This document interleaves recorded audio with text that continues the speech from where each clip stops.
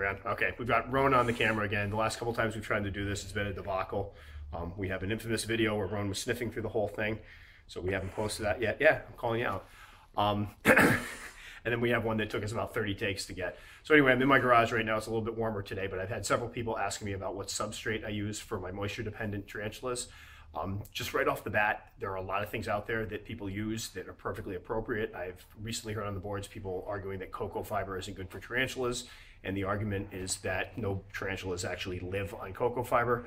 Coco fiber is perfectly fine substrate. I've used it for quite a while. My biggest issue with it is that it dries up very, very quickly, and if you buy the bars and try to rehydrate it and you're using it for an arid species, then what ends up happening is you have to like bake it in the oven to kind of prepare it. And I get a lot of keepers that end up hydrating it, leave it wet, put it in there for the arid species, and end up having to pull them back out and dry it back out.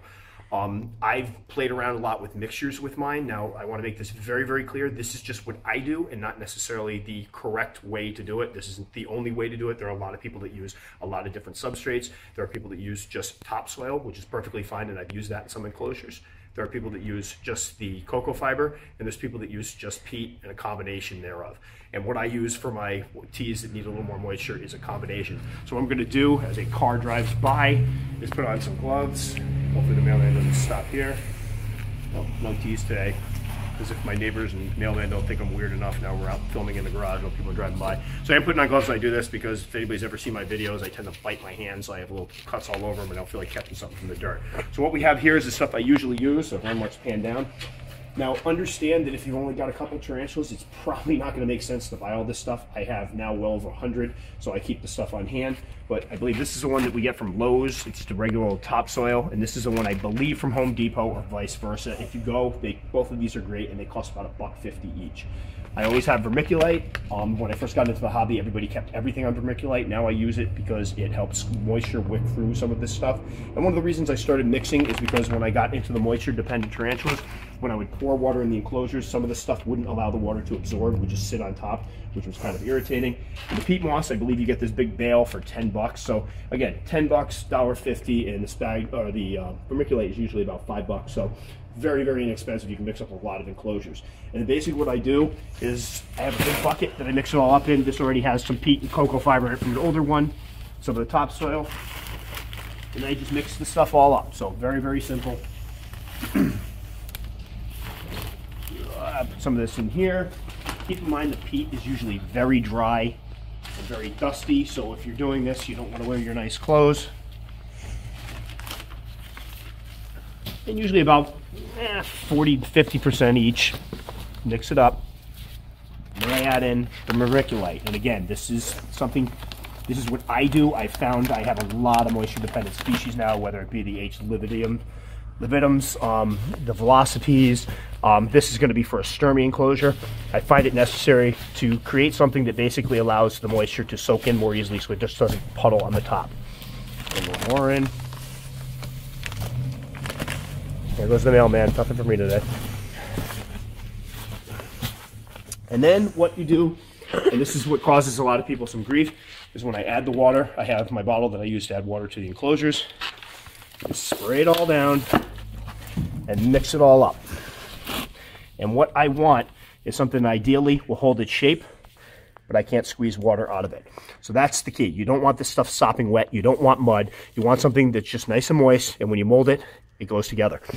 And that's, I think, where a lot of people kind of freak out, is they either add too much water and it's a swamp, or they don't add enough.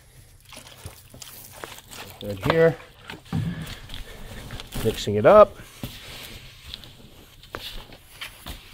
And again, you can see there's dust still coming out of it, so there's still some, but that probably needs a little bit more there.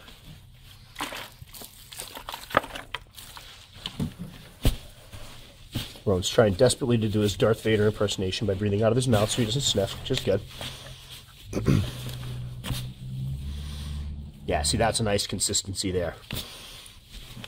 And again, usually it's about 40% of the topsoil right here. And I like this stuff because it comes usually a little bit moist, and it's got a little bit of clay in it, which gives it a nice kind of sandy consistency. So I mix it with the peat, which is a little, you see, a little bit fluffier there, a little more like the consistency of coco fiber. And I throw in the vermiculite and I kind of play it by ear. I'm going to add a little bit more.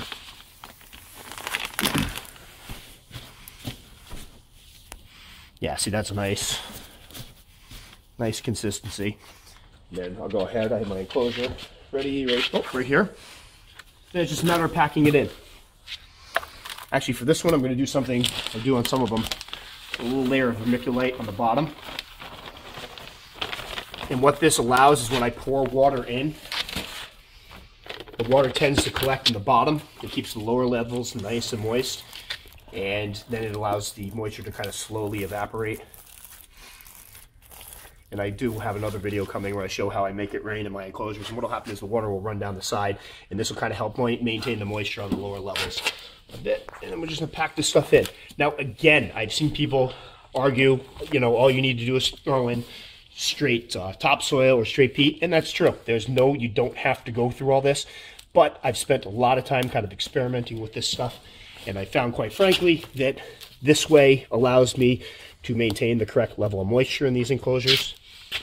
Come on, Rome, you can do it. Don't snap. Allows me to maintain the correct level of moistures in the enclosures, and allows me that when I make it rain and the water goes in, it doesn't just all puddle up on the top. So again, you want to pack this down.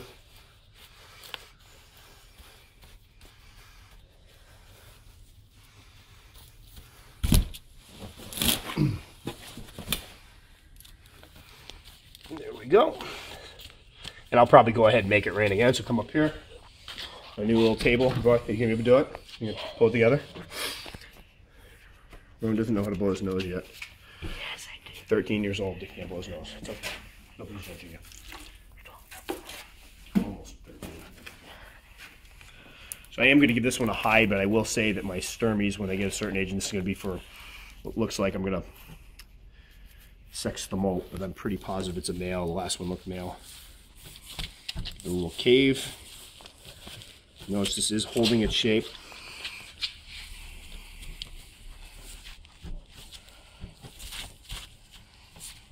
And then for water dish, a lot of times I use just the souffle cups for these guys. I want a little bit more in here, something a little sturdier. So it's going to get, now I got dirt all over my hands, so I'm going to take my gloves off.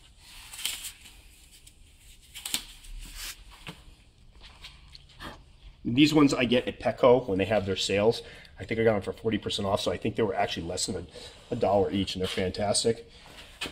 And then I like to add a little bit of sphagnum around, which helps maintain some moisture. So I usually just spread it around to get the, look at this, long fiber sphagnum moss. And this is when it helps kind of maintain some of the humidity in it. So I'm going to put these right over here. And that one's pretty much set up. So I will do a rehousing video with this stirmi afterwards. Hopefully it goes well. I've been having a lot of luck with my stirmis not kicking hairs. Yeah, you're almost done, bud.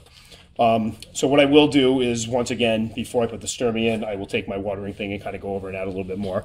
But this is nice and moist, perfect for it. The enclosure it's in now is a little bit smaller, but it has the same substrate mix, and I've had no problems with mold or anything else.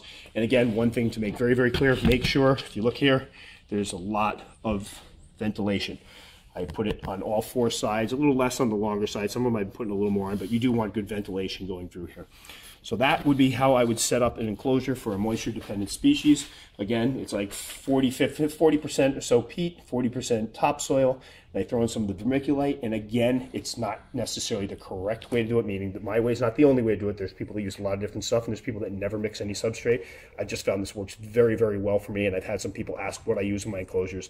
And I've had a lot of luck with being able to keep the humidity or the moisture levels up and not having it grow mold. So there we go. I will add afterwards the rehousing to the end of this video so you can see him guy get his new home.